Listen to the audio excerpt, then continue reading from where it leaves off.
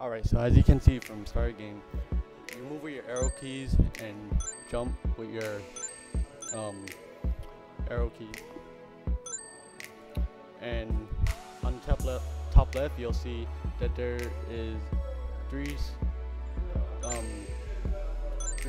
things that keep track of you. One, the time you have spent playing. One, the amount of death you have spent in the game, or the amount of times you have died throughout your entire game, and the amount of points you have gathered.